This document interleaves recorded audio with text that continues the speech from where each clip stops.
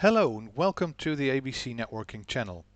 My name is Dick van Oeveren, and in this video I will be showing you some additions and changes that I've made to the Flask framework with Aruba switches. This video is actually a teaser. In subsequent videos I will dive into the techniques of the app and explain how all things work. In this video I will be showing you the outcome, and I hope you will like it. And really the goal of these videos is to show to you that it is not that difficult to create a Python app yourself that helps you in your day-to-day network administration and management. You can really do a lot of very cool stuff with tools that are readily available and cost you nothing other than some time to code your app. Here's the GUI. As you can see, I have added a navigation bar at the top here. This means that it will be very easy to add new functions and pages, and so this nav bar comes from the Flask Bootstrap library. Now the main page gives you an overview of the devices that have been added. And let me add some devices. I will be adding two arubaos-cx switches that operate in VSX, an arubaos-switch device that operates in VSF, this is also called front plane stacking, and a standalone arubaos-switch, which in this case is a 3810. Let me start by adding the primary VSX.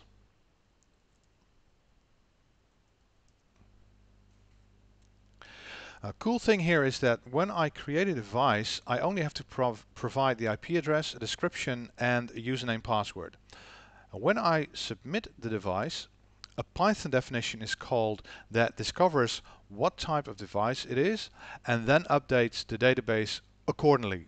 So what you can see here is that the definition has discovered that this is an arubaos-cx device, it's an 8320, and it's running software version 10.1.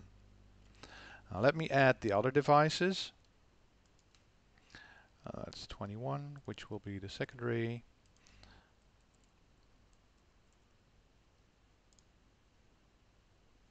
Yeah, and then add the VSF, which is a pair of 2930s. There you go. And let me add the 3810.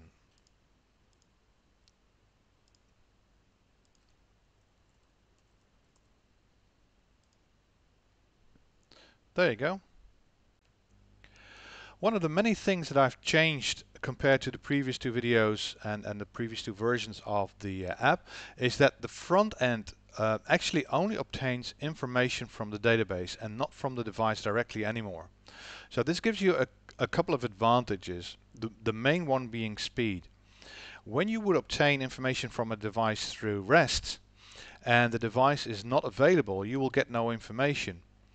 If that information is obtained in the background, but the information that is displayed on the page comes from the database, that information is displayed very fast.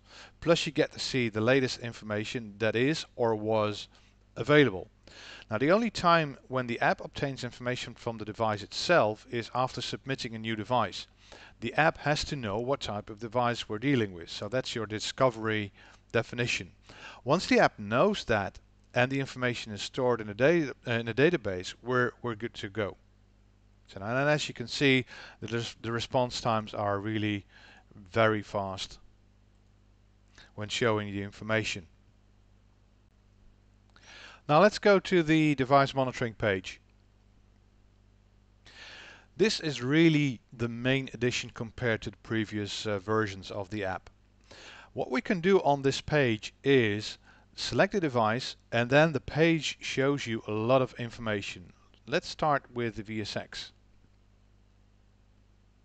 Okay, so once the information is gathered on the background, you can see that there is a lot of information here. You can see the CPU utilization and memory utilization in a line chart, and you can see that that is being dynamically updated every 10 seconds. And there is a lot of device information you can see here. Okay, so the great thing is that this information is refreshed like every 10 seconds.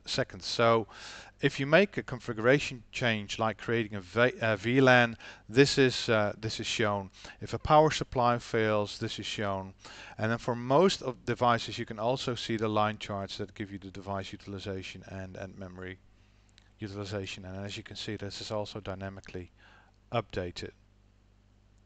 Now let me show you when I make some changes to a switch configuration and how it is reflected on the page. Let's create a VLAN on a VSX and assign an IP address. Here I am connected to the switch. Let me create a VLAN here. Say VLAN 100. And then watch what happens on the screen here after a couple of seconds. Let's give it a name.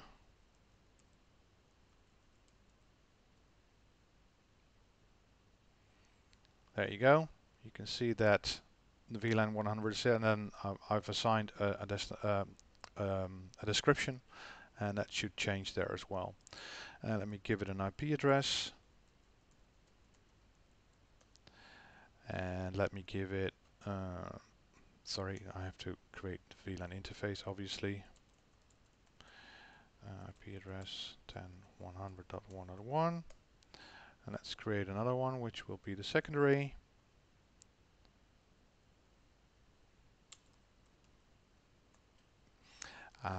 Let's create an IPv6 address.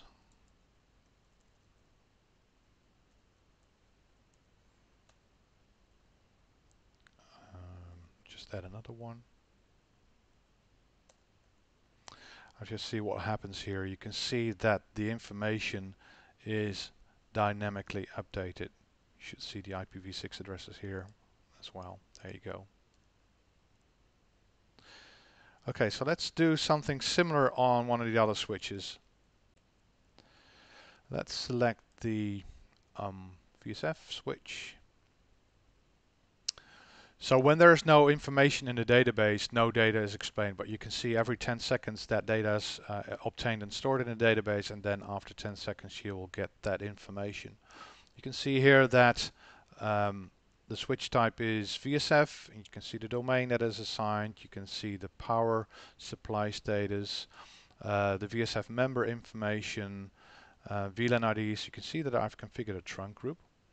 And now let me remove that trunk group.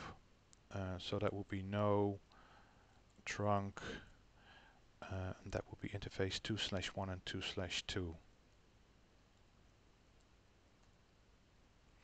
And then that should be reflected here in the on the screen as well. So that should be removed. And there you go, it's removed. Okay. Let's take the 3810 here. So the 3810 is a standalone switch. For the standalone switch, we don't have a REST call that can obtain the CPU utilization. So the CPU utilization and memory utilization is only supported when you have a stacking configuration, whether it's backplane stacking or VSF, or the arubaos-cx switches. So on the 3810, let's create a radius server. Host 192.168.0.12, and I've provided a key. Let's see what's happening here. We should see the radius server coming in the table here. There you go. That's cool. So I can also obtain interface information on this page, and that interface information is also updated dynamically. So let me just select a port here on the 3810. That's port 48, and so this port is actually up, and it is connected to, you can see that it is connected to the 2930 VSF here. So you can also get the LLDP information here. And I guess really at the end of the day, it's up to you what you want to display on the page. It's all a matter of obtaining the right information from the switch using the REST APIs. And this concludes the short teaser of this Aruba networking Flask app. As said, I will be creating some additional videos where I explain exactly how the app works, like under the hood.